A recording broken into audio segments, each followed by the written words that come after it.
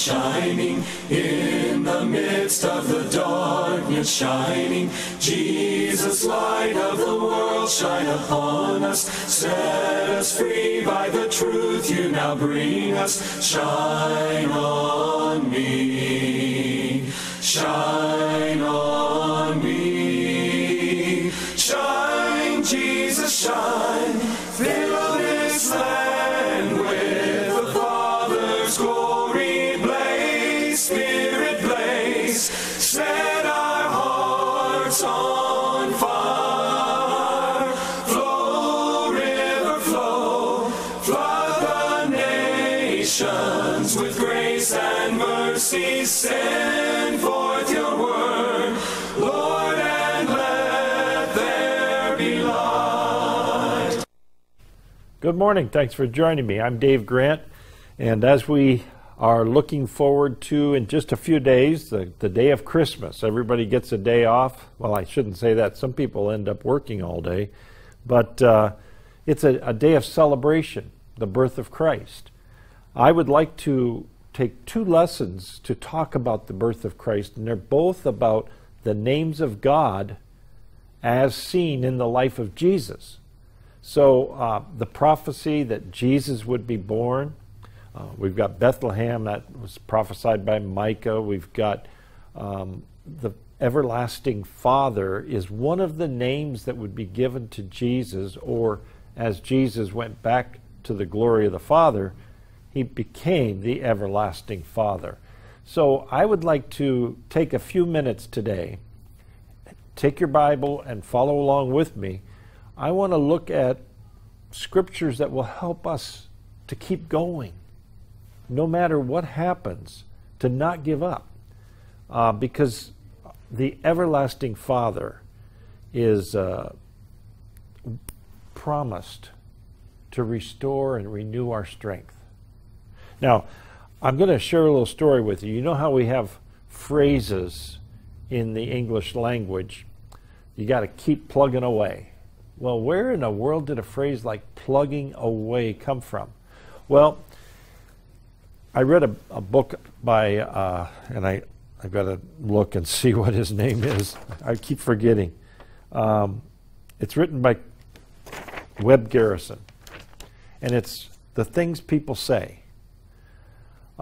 Keep plugging away comes from what's known as a plug horse.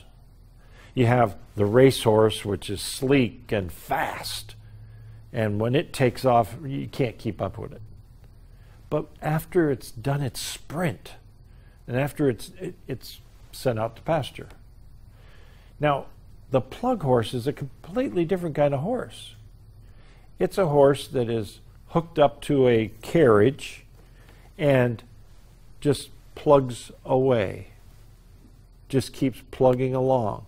Isn't fast, but it does what it's supposed to do, and it pulls that carriage at a good, even pace. Now, if you put that racehorse up to that carriage, the people in it would be tumbling out. But the plug horse just keeps moving one foot in front of the other. And so it got the name plug horse. Well, we use that phrase to keep plugging along, and it's not a negative, but rather, no matter what the difficulties, whether it's snowing or raining, we keep moving forward. We never give up, because there is going to be a time when God will renew our strength because he has something he needs us to do. So I told the congregation in Escanaba a couple weeks ago that I was having trouble with the snow. It just seemed like I could not lift another snow shovel of snow. It was heavy. We had like 2 feet of snow out in Bark River, and all I could think to myself is, you know, I read about that plug horse. I need to just keep plugging away, because that snow needs to be removed, because we're going to get another snowstorm sometime. And if I leave that on the ground, it's going to keep piling up, and I'm not going to be able to move it. So I kept plugging along, hoping that I could get it all cleared. And somehow, because I was making some type of a spiritual application, I had a renewal of my strength. Not that I was, a young buck just moving that snow really fast, but I said, yes, I can do this. This is manageable. So the Lord renewed my strength so that I could finish the job that I had started. Now, last week we looked at that in greater detail, this idea of moving forward. But I used this illustration to talk about the name of God called Olam. Now, the name of God is El. The plural form is Elohim. But El always refers to God. Olam means eternal or everlasting. So the God who is everlasting. And when you think about that, the applications in the Bible where the word or name of God is Olam, it's talking about something that you have to put your faith in that's going to always be there. He's going to keep his promises. And so the first example of it is in Genesis when Abraham makes a treaty with a foreign nation, Abimelech, and because they started squabbling about whose well it was. There was a well for feeding the cattle, and they came to an agreement, and Abraham called on Olam, the everlasting Father, in that agreement. In other words, this is eternal. I want the God who always remembers to be the one who sanctions this agreement, this treaty. And so they made the agreement, and Abraham called out to Olam. That's the first time it shows up in the Bible. But I think it's important that we understand that God, Olam, that Abraham called upon, is the same God that we call upon today. It's just a different description of his character, a different way in which we approach him, but it's the same God. He is eternal. So if you ever feel like giving up, you'd need to get to know who Olam is and the promises he's made. There's a song that's been in my mind. I may have mentioned it a week ago or so. I'm Only Human. The song is called Human. And the version that I heard, which was about 5 or 6 years ago, it came out, was Christina Perry. Some of you may know it. I do remember saying to the church in Escanaba that my granddaughters asked their dad, how does Grandpa know that song? Because it's more geared toward the young people in the modern music, and I don't listen to a lot of music. So I don't know where I heard it, but it really made sense to me that when you think about giving up, one of the ways in which you can give up real easy is just say, hey, I'm only human. I can't do it anymore. And I know that we've all been in a position where we might think that way. And that isn't what God wants us to think about. I'm only human. No. I have the everlasting God behind me and under me and lifts up my arms so that I can soar on wings like eagles. So it's a pretty song, but it's about the song it's saying, I have limitations. Physically, I'm only human. I would like to suggest that we need everyone to understand that there's a promise beyond that, and that promise beyond that is God will renew our strength no matter how human we are. He has given us a new lease on life to accomplish his will, but we have to keep plugging away. We can't give up. So what I want to do is take a look at, well, I guess I mentioned it to you. El is the name of God, and Olam is translated eternal or everlasting. It shows up a couple times in the prophet Isaiah. It might show up more than just a couple, but the two that I found that I was looking at and studying for today's lesson is under the title of Don't Give Up. And Isaiah 40 is our key passage for today's lesson. So if you want to turn there, you can, but I want to start in Isaiah 9. I added this one later. Isaiah 40 is where we're going to see the promises. But Isaiah 9 is about the birth of Christ and tying the name El Olam to our Savior, who was born in Bethlehem, and we celebrate Christmas Day, the day he was born. It's kind of like the federal holidays, where we've assigned December 25th to be his birthday. It's the same way in our family. West got my grandson West, he's the youngest one. He got to celebrate his second birthday, but it was like 2 weeks before his birthday. He doesn't know that, and it doesn't matter. We're celebrating his birthday year. So the key here is Jesus, the Christ, is El Olam, just as God the Father was El Olam to Isaiah. And this prophecy in Isaiah 9, it begins in verse 6. I just want to read a couple verses for you. And you've probably heard this in the Christmas time. For to us a child is born, to us a son is given, and the government shall be upon his shoulder, and his name shall be called Wonderful Counselor, Mighty God, Everlasting Father, Prince of Peace. Of the increase of his government and of peace there will be no end. On the throne of David and over his kingdom, to establish it and to uphold it with justice and with righteousness from this time forth and forevermore. Now this is important. The last sentence says, the zeal of the Lord of hosts will do this. In other words, you don't have to say, I'm only human. And Jesus doesn't have to say, I'm only human, because El Olam has said, we will accomplish this. So at what point? Because, I think about impeachment. I think about the great divide that's taking place in our country right now. It seems like 2020 will be the year of the great divide, and how there's two strong polarities, and it seems to be named Republican and Democrat. And that seems to be affecting a lot of our discussions and all in now and into the next year. I would like to suggest to you that that's very human. And the promise here is that the increase of his government, El Olam, will be eternal.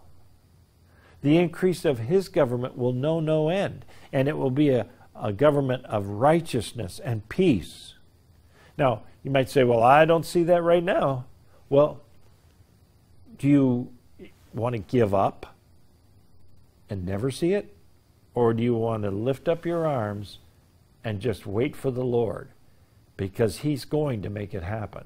It may not happen here on this earth in 2020. I don't expect that the great divide will just come together and everybody will be happy forevermore. But those who are in Christ, those who don't give up and continue to do what is right, they will be blessed with peace that will be eternal and everlasting. Now, I've talked about the great divide. I've talked about the fact that Jesus is the one he's prophesying. His birth, to us a child is born, to us a son is given. Jesus is the everlasting Father. And yet you might say, well, he didn't have any kids. You got to quit thinking physical. Mom, dad, kids. Everlasting Father, because Jesus Christ is God with us. And God, El Olam, is the Father of all. And Jesus was right there in the beginning during the creation. So he's part of all of that. Now, while he was a man on earth, no, he didn't get married and he didn't have any children. But as God, he is Father of us all. Now, Isaiah 40 is another time in which this phrase is used, everlasting God. And I want to just turn over a few pages to Isaiah 40, because this is where I think if you've ever thought about quitting on something, it may be that you need to quit because it's taking you down the wrong path, or maybe it's you're having temptations that you shouldn't have. There's possibilities. In fact, when I was in college, I would get into a class and realize this is not directing me in the right way to accomplish my career goals. And so within a specified time, I could drop that class and take another one. And it wasn't like I was quitting. It was that I was redirecting. So there are times you need to reevaluate, reprioritize in your life. I'm not suggesting that we don't quit, that we quit doing that. What I'm suggesting is that we just don't give up and say, well, it's of no use. For instance, are you going to vote in 2020? You may get so frustrated over this year with all the hatred that goes back and forth that you might say, I don't want any part of this, and just give up.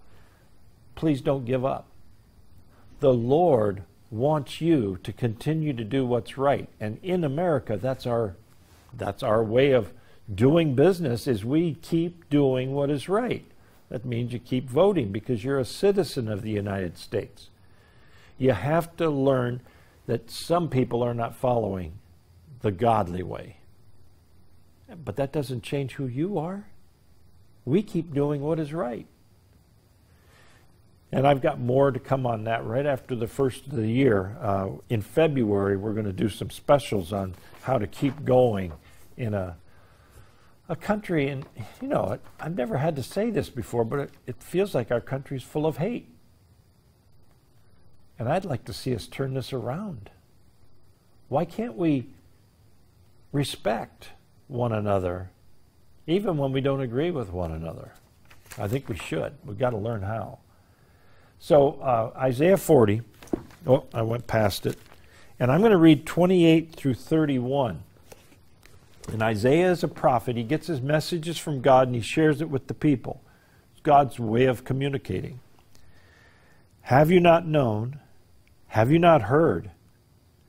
The Lord is the everlasting God, the creator of the ends of the earth. He does not faint or grow weary. Now that's pointing to the fact that, well, I do. I am physical. So do I want to be involved with a God who is eternal and everlasting and does not faint and does not grow weary? I want to attach myself there. I need someone to renew my strength. His understanding is unsearchable. He gives power to the faint, and to him who has no might, he increases strength. Even youths shall faint and be weary, and young men shall fall exhausted. But they who wait for the Lord shall renew their strength. They shall mount up with wings like eagles. They shall run and not be weary. They shall walk and not be faint. So, I think I've mentioned to you, one of my friends, Jerry Tallman, has been struggling with cancer for a couple years now. And it keeps popping up in different places, and it's stage 4 melanoma, and he does not see any way to beat it unless God heals him or if God takes him home. It's one of those things that you can kind of see how he's gone downhill. Now, he has not changed at all in his spirit. He is still the same man he ever was, and he waits for the Lord to renew his strength. Now, I think facing cancer, facing, well, he's in hospice now. If I was told, okay, we can't do anything more for you, we're going to put you in hospice care, it's very possible a lot of us would be crushed. We would be broken. Jerry just doesn't seem to get broken like that. but I'm sure he thinks about it. And what he did to overcome that tendency to want to feel sorry for himself, he said, I want to look at some of the promises of God each day so that I can be reminded that he's made me promises that I can't possibly ever thank him enough for. And yet he's dying. Do you see how actually his body is growing faint? His body needs strength. But in his spirit, he has been renewed. And God renews him every day. I was uplifted after talking to him. So that's our goal, is to be renewed in the strength. And if our body is ready to go, so be it. That doesn't change who I am and how I will be with the Lord for everlasting. So don't give up. Rather, give in. Give in to the Lord's will. Keep plugging away. And I think it might even be good. I've been practicing it. Just lift your arms and ask the Lord to renew your strength. And he says, you'll mount up on wings like eagles. So it's very possible that I can soar like an eagle even though my body is giving up. Do you see my point? This body is only a temporary tent, a temporary place where I'm living. But it's not designed to last forever, and it won't. So why not focus on what will be forever? And I'm hopefully going to go out with the same grace that Jerry Tallman is, so that he can mount up on wings like eagles. That's a lot to look forward to. That's a special, special promise of God. Now, given just saying that doesn't mean that we can automatically do it. It's going to take some training. It's going to take some behavior modification. It's going to cause us to have to start relying on God day to day. There were many of the Old Testament characters, our heroes of faith, who were at some point in their life ready to give up. And I want to just look at three of them. They reached a point where you can see in their writings that they're desperate. They just want to quit. And yet, because God was their everlasting Father, they stayed the course, continued to do what was right, and God renewed their strength. And they continued to serve him faithfully. They would be good examples for us to follow. Because if you get to the point where you want to give up, you need to look at someone who made it through. Job chapter 3. Let's turn there together.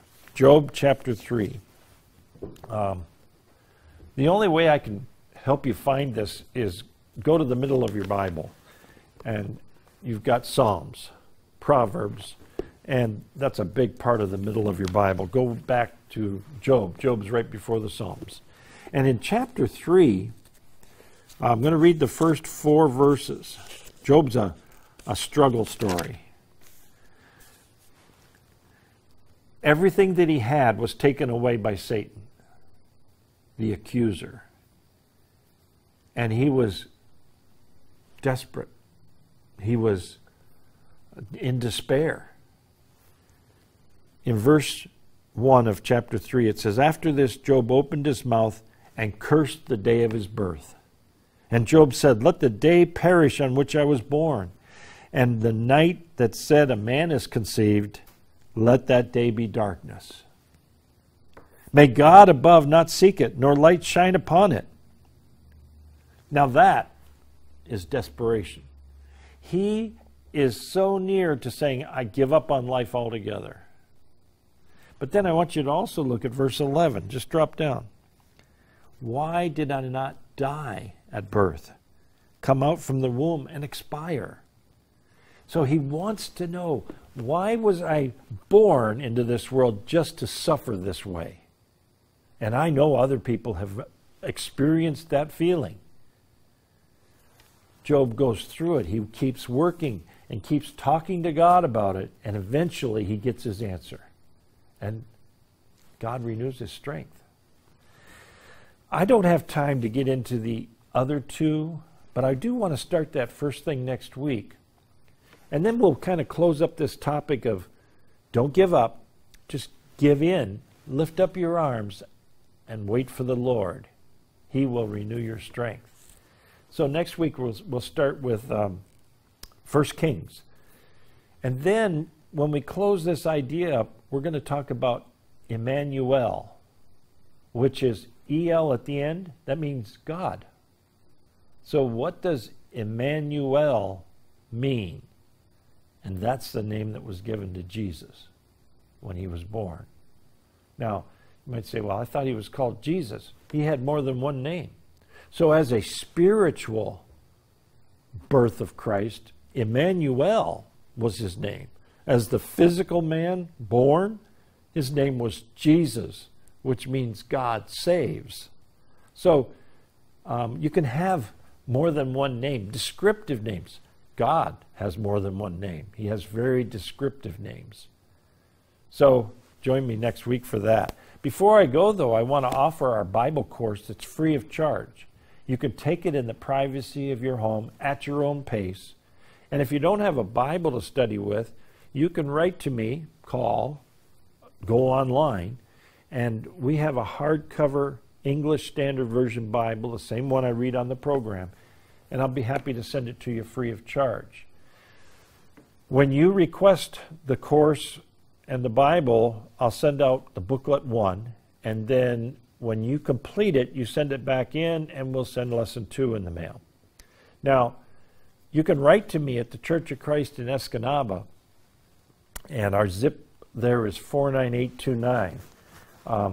I do all the mail through the post office, P.O. Box 751 in Escanaba. And online, I will probably get back to you within a day or two. So if you want to take the course of the Bible, go to our webpage, and you can send in a request for the course, the Bible, or both. If you have a prayer request, we also offer, there's prayer warriors at the Escanaba Church where I minister. And we pray every time we're together about the concerns that people have in their life.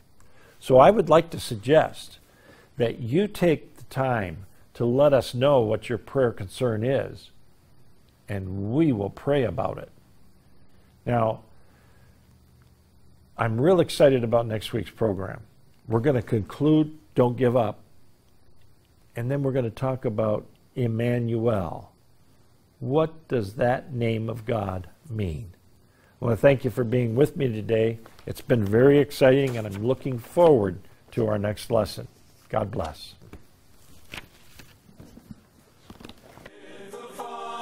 Glory blaze, Spirit blaze, set our hearts on fire. Flow, river flow, flood the nations with grace and mercy. Send